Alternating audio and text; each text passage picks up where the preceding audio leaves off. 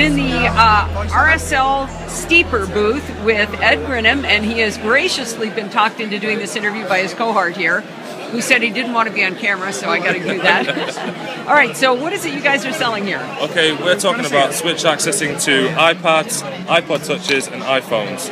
So the device itself is just this device here. It's called Perero. It weighs less than 7 grams, and as you can see, it's pretty small. What we do is we simply plug Perero into the iDevice. This automatically sets up VoiceOver. There's nothing to download. There's no settings to change, and you can see now we've got a highlighted box over the first cell. So as soon as you plug that in, as soon as you plug this device in, we got VoiceOver turned on, and I heard it out of that speaker. Yeah, we've got some speakers here just so you can hear it a little bit more at the show. Yeah. Okay, so there's no settings to go into, there's nothing to download. It automatically loads it up and starts it working straight away. Wow. What we then do is plug in any type of switch. As long as it's got a 3.5mm jack socket on there, it's going to work. Okay, so you only do one switch? Yes. It's okay. A single switch access. So we've just got a standard switch here, which is just a standard one I had in stock when we came out. If I press this switch now, it's going to start scanning through the... Oh, we've got step scanning on here now, so every time I press the switch once, it moves one cell. Okay.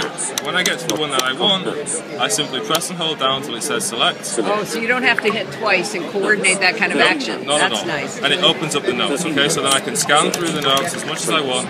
Oh, let's just come back out of this. I hold it down until it says home, and then I'm back home. Okay, so I'm just quickly going to show you the app that we do for it as well.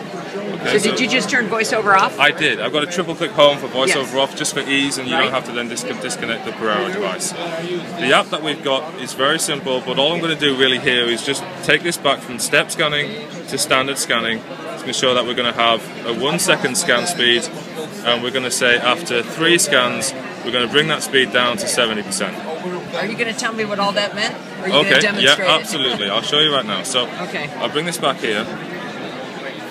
So what we've got now is when I press the switch, it's going to start automatically scanning through every second, but then it's going to speed up to 70% of that straight away. So I can get through quickly now where I want to go to. But let's say I want App Store and I've just missed it. Okay. The next press I do is going to start to reverse the scan the other way. Oh, nice. Okay, but it's going to go back at the initial speed as well. So I stop it, I press it again, it goes forwards. Okay.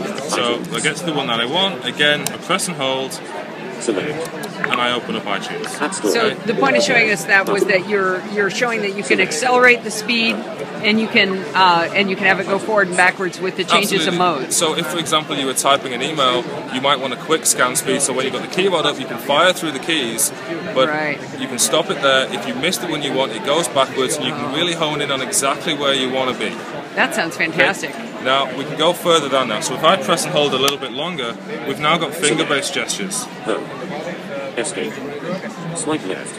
Swipe right. So I've got a swipe right on there. I'm now onto the next page. Did you just go like this? I held it down, and it speaks to me the audible menu, and it says swipe left, swipe right, and I let go on the one that I want it to hear. So when it says swipe right, I release the switch, and it swipes the screen to the right. Oh, so you didn't have to swipe right left? No. All I'm doing is a push button switch.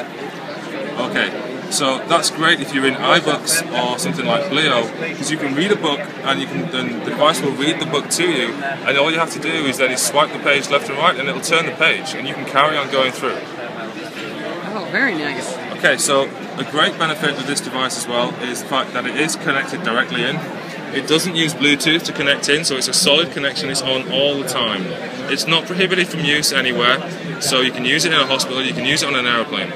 Oh, that is nice. Yeah, and I'm sorry, but Bluetooth is just hinky, right? I mean, when it works, it's wonderful, but so often it's like, oh, I'm fighting with it. So we eradicate that. We don't have to worry about Bluetooth. We don't have to worry about if your connection drops out, because if your connection drops out and you use Bluetooth, how are you going to get back onto it? Right. Okay? So now we get around that because it's in and it's on. It's hardwired. And so the device is called Perero. Perero, which is Latin for to scan. Oh, nice. Okay. I like it. And so how much is Perero? It's $275 US.